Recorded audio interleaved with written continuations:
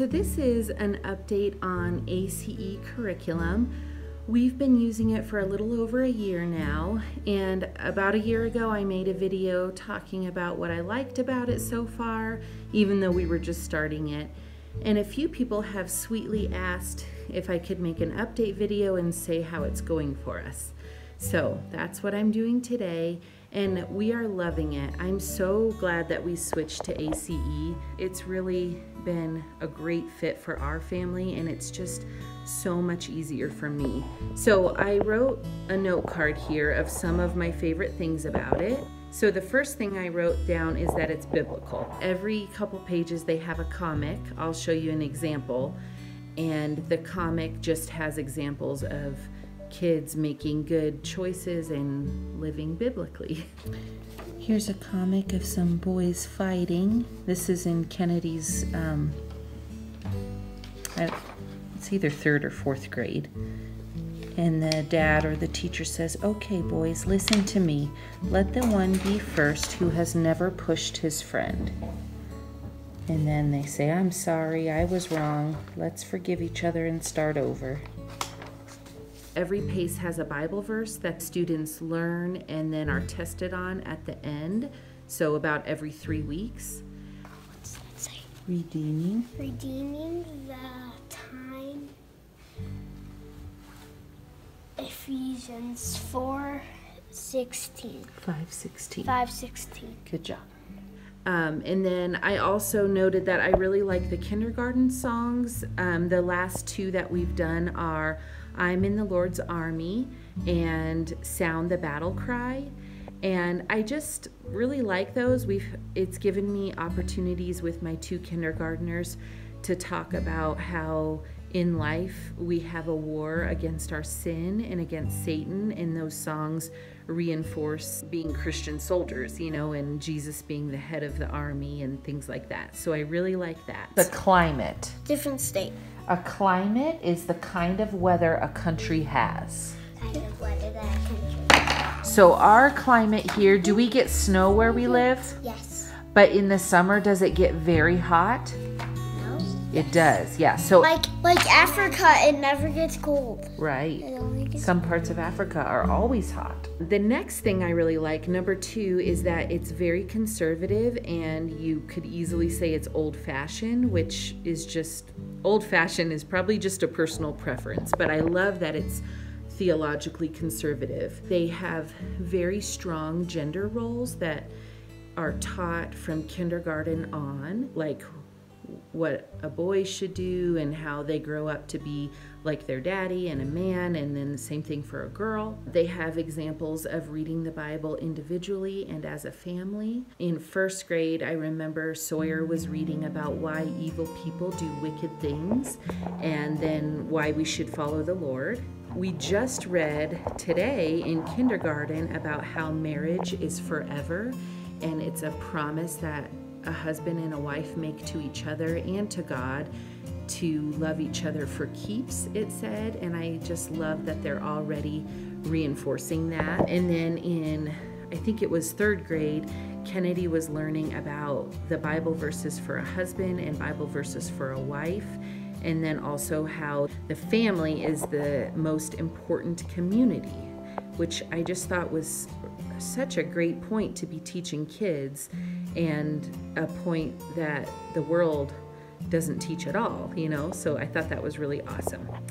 Okay, number 3, I love that A.C.E. is very independent. So my older 2 kids are in, we switch over around this time of year, the new year, so they just went into 2nd and 4th grade. But they just ask me for help when they need it. I'm not with them constantly, which is a huge help. I am with the kindergartners all the time. So if we're gonna have a super busy day, like we're moving right now, and I've had to do a lot of cleaning and decluttering and get the house ready and all of that, on those busy days, I can just drop kindergarten for that day and know that my older 2 can still get school done, and I can still help them while I'm able to do other things. So that's just works out perfectly for us. So I would say it's because it's very independent, it teaches them to be more independent, and that's really great for large families or busy seasons of life, or for us doing foster care. It's really great. Like this weekend, we got a call that we might get a newborn foster placement, and I don't think it's working out. I haven't heard anything more about it, but I just felt like I was able to say yes without worrying too much about what would happen with school, because I know that I can take it easy on kindergarten for a few days if I need to, and my older two can still get their schoolwork done. Okay, number 4, I love that it's self-checking. Starting in about 3rd grade, the kids check their own work, which reinforces concepts immediately for the students. And then it also alleviates some work for me because I'm mostly just checking her tests, or, you know, I check up on her and see how she's doing, if she's getting everything, but I really love that concept. So I'll show you a little clip here of Kennedy checking her work. Here's Kennedy checking her work. They start checking their own work in about 3rd grade with a score key. And so if she misses an answer, she would put a red X next to it, and then she would close the score key and go back and try to find the right answer and then circle it.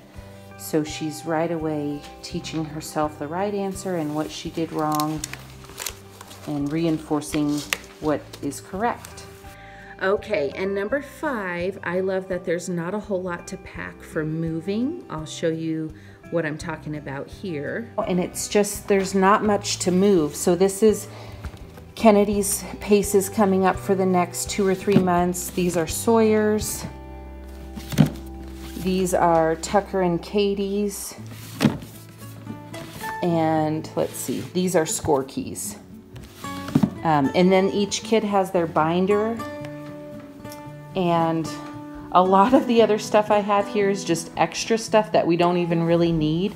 But what I just showed you is really all that we need, so it's super simple. And then lastly, number 6, it's easy to take on the go. It's time for lunch, and then we're gonna go get ready to go to the birthday party. So what I need you to do is, it's fine, it's fine. It's fine. So I just need you to pack up your binders and make sure you have everything you're going to need to finish school in the car. So bring your paces that you're not done with, your books, and Kennedy, your notebook for writing.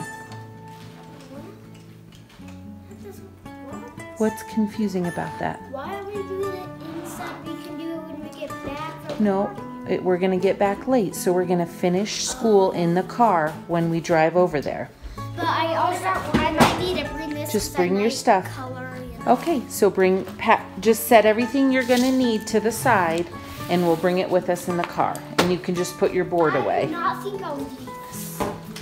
Okay, I was just going to show you guys really quick. Sawyer's in 2nd grade, and this is the schedule we made for him.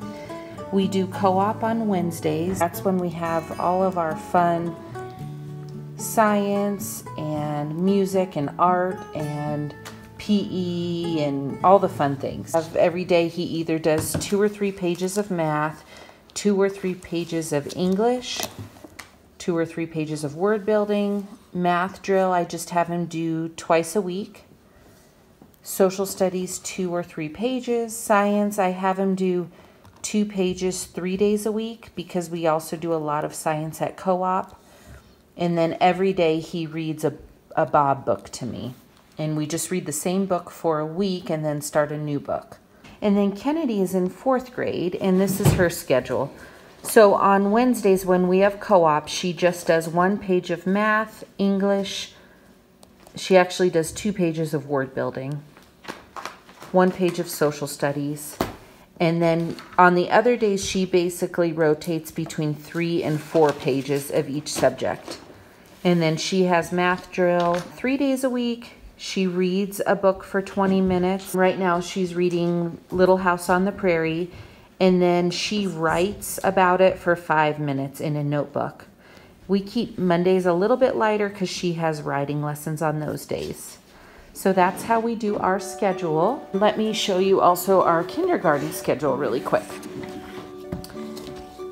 So the kindergarten is laid out for 5 to do 5 days a week, but I don't do kindergarten at all on Wednesdays when we go to co-op. So basically what I did is I just made day 2, day 3, day 4, and day 5. And then their day 1, I split up throughout the week. So here we do day 1's English, here we do day 1's math, here's day 1's social studies. This day I combine social studies, and here I combine math. So I don't know if that makes sense, but I've reworked this schedule several times, and this has worked really well. I think I have it exactly how I want it now. We're not necessarily on Thursday because today's a Tuesday, but all I do is I just move this. So we just did this day, and tomorrow we're gonna do this day. So I just put a little sticky note there. And then if I have time, I might put my little sticky notes and get it ready for the next day. So today we were on day 4, and then we were gonna flip back and do day 2's social studies. So I will sometimes stick these sticky notes in so that the next day when we open up kindergarten, we're all ready to go, and it's pretty simple for me. So those are the 6 things that I love so much about A.C.E. curriculum, as well as how we've modified it to fit us really well. If you're thinking about switching to it, I don't know, I love it. I can't see anything that you wouldn't like about it, but there's so many great curriculums out there that there's just so many great ways to go. Thank you for those of you who asked for an update. That's really sweet of you guys to want to know how it's going for us, and I hope you guys are doing great with your homeschool year, and we'll see you next time. Thanks for hanging out with me today. Bye-bye.